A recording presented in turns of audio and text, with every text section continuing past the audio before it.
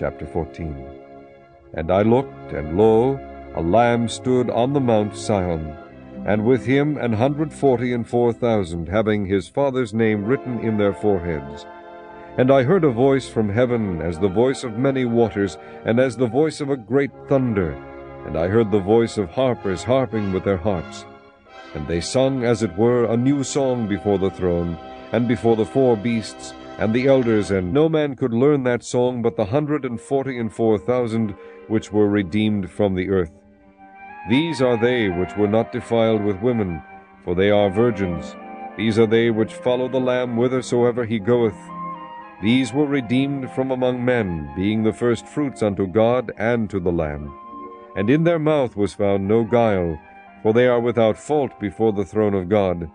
And I saw another angel fly in the midst of heaven, having the everlasting gospel to preach unto them that dwell on the earth, and to every nation, and kindred, and tongue, and people, saying with a loud voice, Fear God, and give glory to him, for the hour of his judgment is come, and worship him that made heaven and earth, and the sea, and the fountains of water.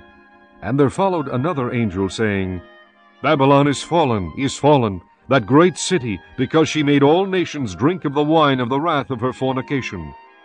And the third angel followed them, saying with a loud voice, If any man worship the beast and his image, and receive his mark in his forehead or in his hand, the same shall drink of the wine of the wrath of God, which is poured out without mixture into the cup of his indignation, and he shall be tormented with fire and brimstone in the presence of the holy angels, and in the presence of the Lamb.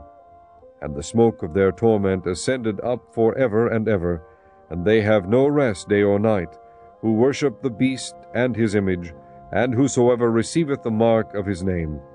Here is the patience of the saints. Here are they that keep the commandments of God, and the faith of Jesus. And I heard a voice from heaven saying unto me, Write, Blessed are the dead which die in the Lord from henceforth. Yea, saith the Spirit, that they may rest from their labors, and their works do follow them. And I looked, and behold a white cloud, and upon the cloud one sat like unto the Son of Man, having on his head a golden crown, and in his hand a sharp sickle. And another angel came out of the temple, crying with a loud voice to him that sat on the cloud, Thrust in thy sickle, and reap, for the time is come for thee to reap, for the harvest of the earth is ripe. And he that sat on the cloud thrust in his sickle on the earth, and the earth was reaped. And another angel came out of the temple which is in heaven, he also having a sharp sickle.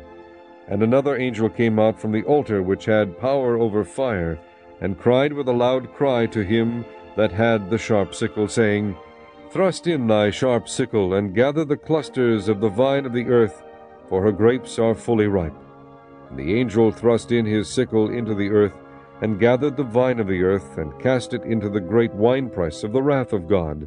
And the winepress was trodden without the city, and blood came out of the winepress, even unto the horse bridles, by the space of 1,600 furlongs.